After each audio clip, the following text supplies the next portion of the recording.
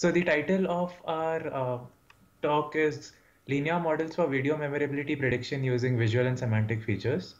So, so, we'll quickly talk about what features we use.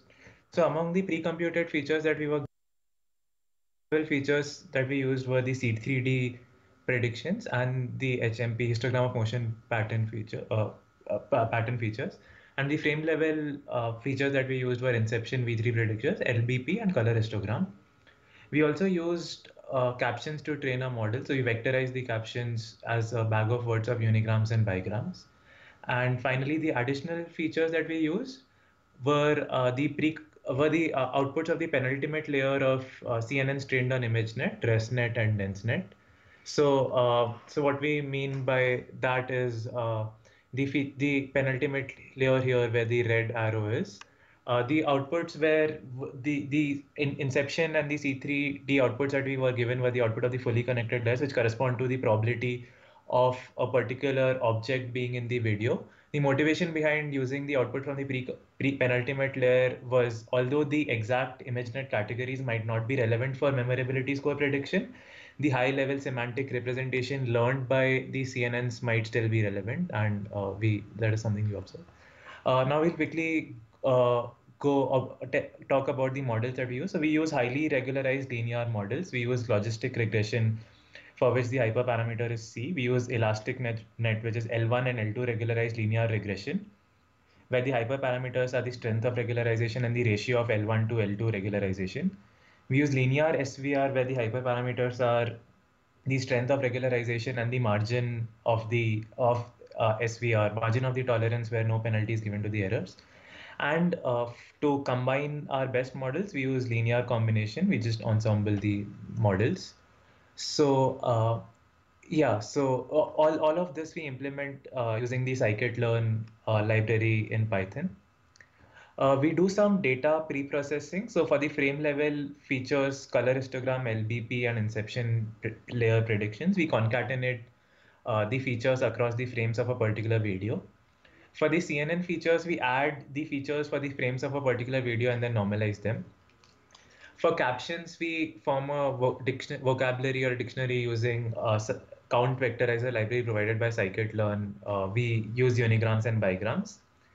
And we also pre-process the memorability scores or the labels. So we use two different methods for the pre-processing of the labels, depending on what model we use. For the elastic net and linear SVR, we do Z-score normalization. For logistic regression, we sample from a binomial distribution that is parameterized by the memorability score. So this slide talks about the pre-processing of the labels. So Z-score normalization is simply making the label zero mean and unit variance. For sampling from a binomial distribution for logistic regression, the motivation behind that is the fact that memorability scores are analogous to the probability of a video being memorable, and logistic regression needs binary values. So what we do is, if memorability score is 0.6, we sample a binomial of size of length 10, and the uh, the labels, the output of the binomial is the labels that go into the logistic regression model. For model selection, we do a grid search over the hyperparameters. So we pick the best hyperparameter for each model and each set of features using a grid search. For each set of hyperparameters, we train models for 20 different random splits of the training set and evaluate the median validation score. So the plot that you see on the slide is a plot between the median validation score and the strength of regularization for a particular model, which is the logistic regression model trained on the ResNet features. In logistic regression, the hyperparameter C is inversely proportional to the strength of regularization. And as can be seen from this plot, the best results are when C is 0.1, which means that the which means that the model is highly regularized. Also, it has a clear maxima, which means that sort of as we increase the level of regularization, the performance of the model improves, and till a certain point, and then for extremely high values of regularization, it becomes worse. And this is something that we observed for different models and for different sets of features. So we summarize our results on long-term and short-term memorability in the next two slides. So our models on HMP and C3D predictions outperform the models on Inception, LBP, and color histogram. And the captions outperform all the above models. And this is in line also with research on image memorability in the past. In addition, the models based on the penultimate layer of CNN's ResNet and CNN trained on ImageNet outperform all the above models. For also our ensemble model of linear combination of captions and ResNet and captions and ResNet and HMP outperformed our above models. Similar results are observed for short-term memorability, and they have been summarized in this slide. So yeah, so as was also mentioned in the task overview presentation, the models for short-term memorability perform much better than the models for long-term memorability. In this slide, we present an analysis of our captions-based models. So the plot that you see on the left side is a plot of the coefficients corresponding to the